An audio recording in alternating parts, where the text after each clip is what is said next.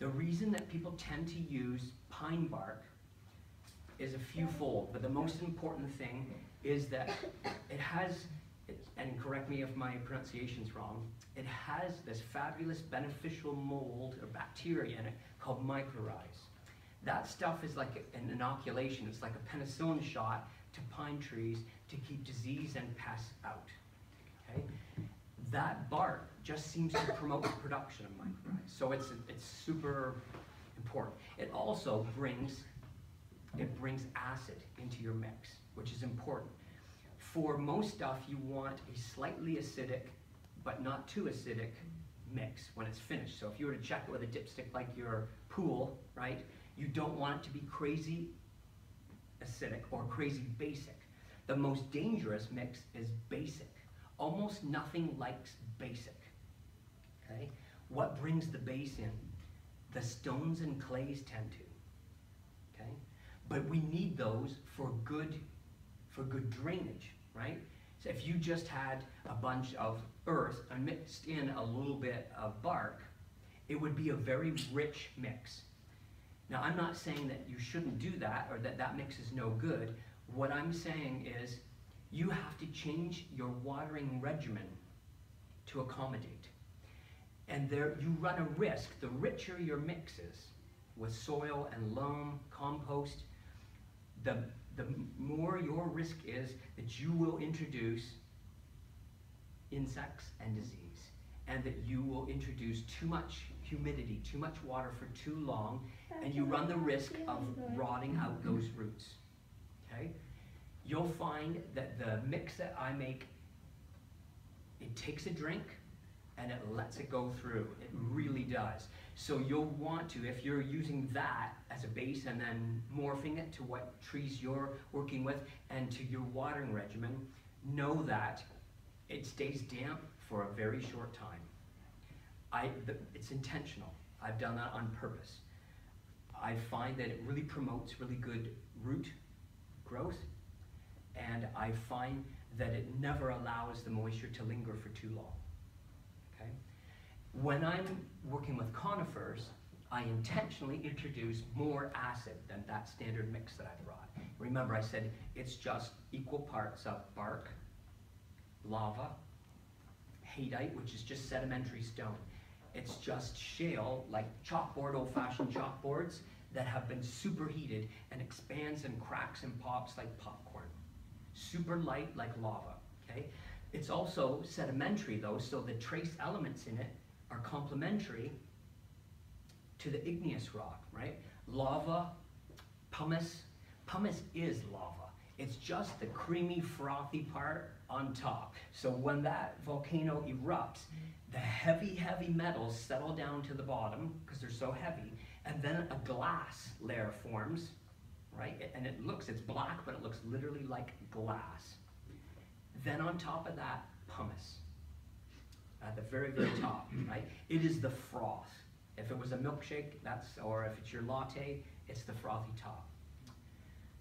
They all come with their great attributes, and they all come with detractors. I personally don't like pumice. I know you guys just got some in. I know that there's a lot of love for it, and I believe the argument, and I understand it.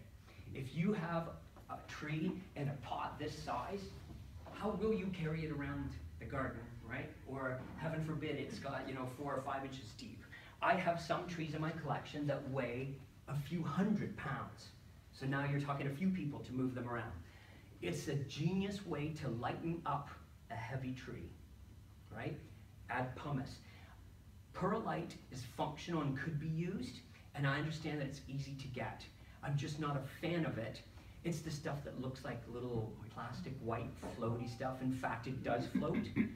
My experience with it is that I used it and I didn't enjoy it because I would have several tables like this with trees all potted up, and I'd be using the watering wand set to ring level, but using my my garden hose, all the perlite would just come up, float, and come off onto the table and down into the grass. So I just found I was losing more than I was keeping. I feel kind of the same way about pumice. It's very light, but I understand you're looking to lighten up the mix. So I think it's functional, right? It makes sense. It's also tricky to get, and it can be expensive. Also remember that it is the froth, and that's why it tends to be white, or like a light tan color, or just slightly gray. I have seen some suppliers who have like a deeper gray color, which I like the color of. I think it has a place. If you can get it, why not use it? Lava is the only thing that I have heard almost all the experts agree upon. They don't agree upon the percentage in the mix, but they agree about the presence of it in the mix. So if you're talking to Boone in California, he'll tell you 100% lava and nothing but. But he's living in California and he's watering his trees twice a day. So for his uses, he gets the drainage that he wants, right? But he takes care of the downside. For those of us who work elsewhere, and this is a hobby, you've got all your trees out there getting baked in the sun. I find 100% lava gets hot, especially the black, right? And it's heavy, right? Even though it's a lighter stone, it's pretty heavy in your mix to manage too. If you listen to a lot of the old school folks from Japan, they're huge believers in akadama, right? Which is the clay, the big bag that's there. It's a clay prod. And there's been a lot of debate in the bonsai world about clay products. The issue is, I call it the chips and dust issue. When you're making a nice deck for around your pool or out behind your house or something, the stairs, underneath the stairs, you want something that compacts very well and is almost like a bed of concrete, so that everything, when it settles, it won't go too far.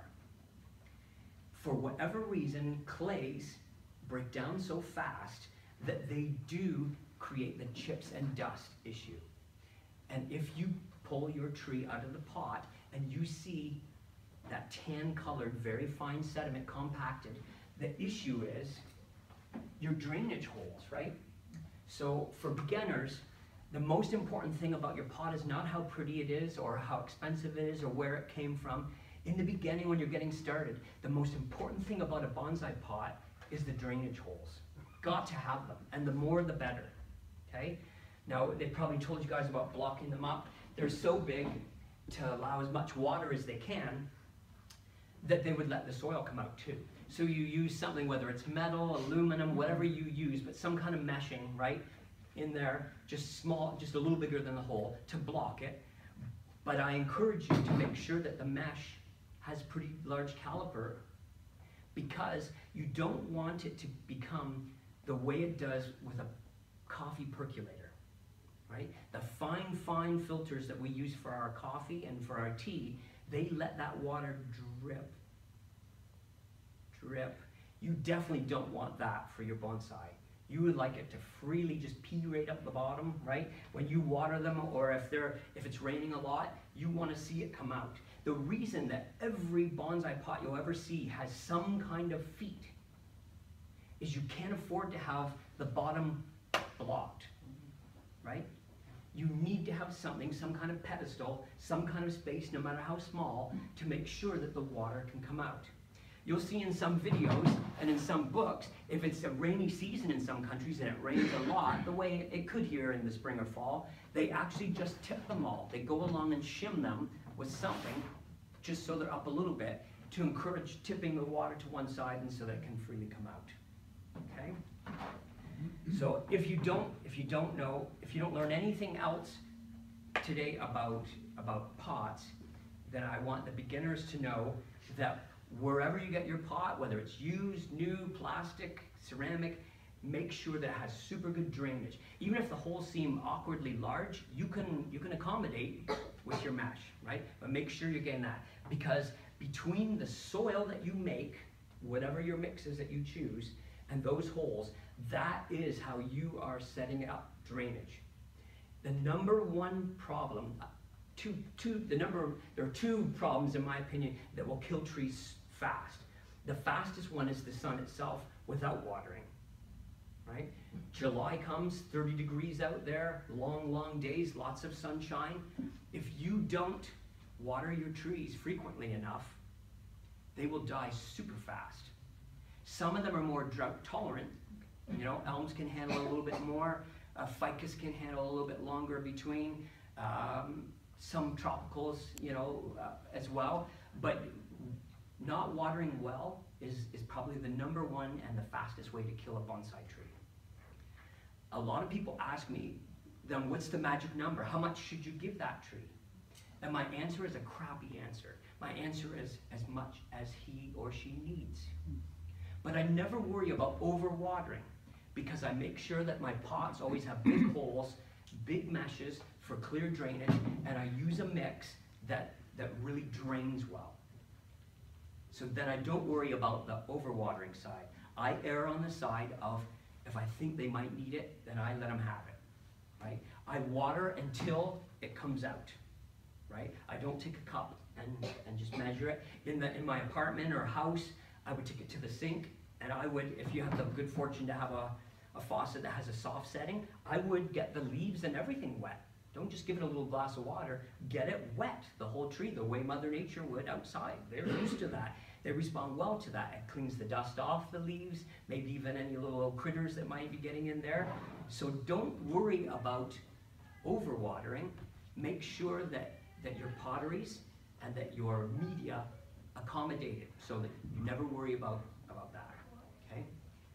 Underwatering, yes, that can be a tricky thing because the temperature is and how sunny and how warm it is. You know, in the winter months, once you tuck all your little maples and elms into your berm and they're covered with a blanket of snow, we kind of forget about them, right? If you were to make the mistake of putting it in a shed to shelter it, you have to be on top of the watering because Mother Nature can't, right? You've taken out of there. If you're keeping them in your garage near a window, which is a lovely place to shelter trees that are sensitive, you've kind of got to be on top of it.